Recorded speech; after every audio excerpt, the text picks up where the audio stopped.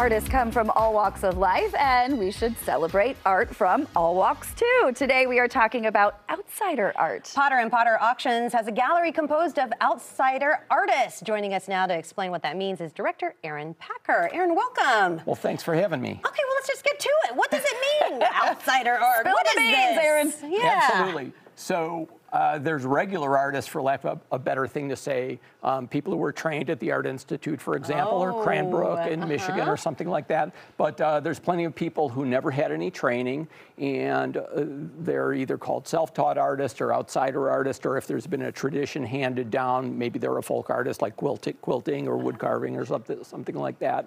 And so three of the artists we brought today are official outsider artists. They're self-taught. Two of them were artists who worked on the streets. They weren't necessarily homeless, but they liked to be outside and sold their wares and did their artwork right on the street.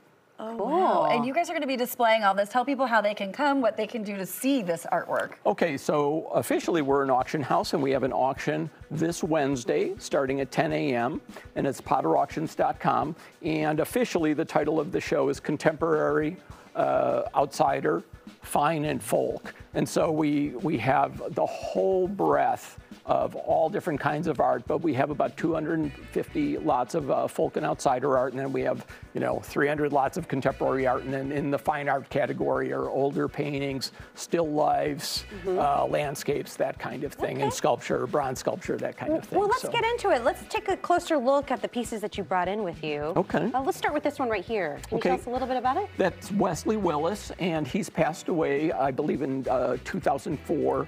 But if you can see that it's magic marker on poster board, magic marker and ballpoint pen, and he used to sit in the subway, and he basically was a savant who could remember this is a particular scene of the Dan Ryan Expressway, and sometimes he would have Comiskey Park in the background, but he could actually remember what everything looks like, what buildings where, and he had sort of a photographic memory. Incredible. He was also more well known actually as a musician. I had a show with him like 30 years ago, and he used to do funny things like he'd like to butt your head, like you'd lean in and do like a sort of mind meld, like a Star Trek kind of thing. But he's a very well-known artist now and is known throughout the world.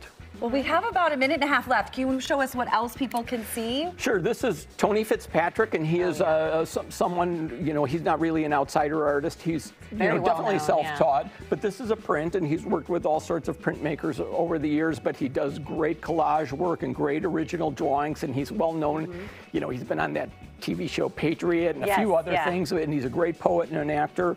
But this is a print of he does birds a lot, so this is a bird called Pinky, and that's actually on a book page, but it's a print. Cool. And you got some sculptures here next. And so this is William Dawson. He was he's officially an outsider artist. He was a produce delivery person, and he also was a security guard.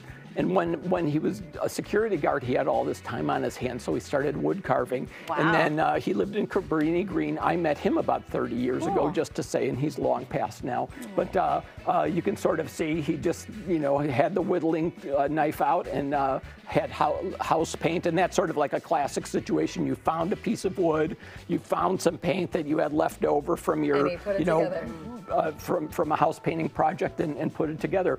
The next person is John Carney, and he's got the chrome bumper welding things, and so he went to Cranbrook. He's officially a well-trained artist.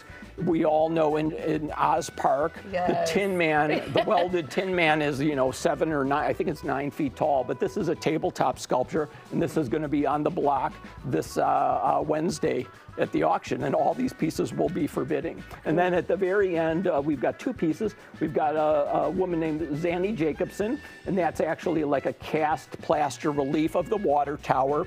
And she's a trained artist. She went to the School of the Art Institute.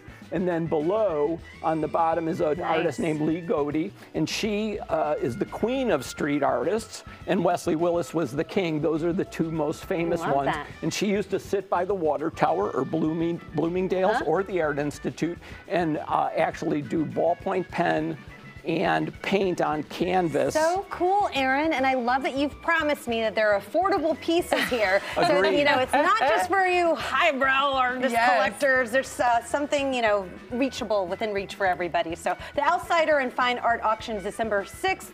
You can come to view all the artwork on December 2nd. Head to their website, potterauction.com, to learn a whole lot more. Thanks, Aron. Thanks, Aron. Thank you so much.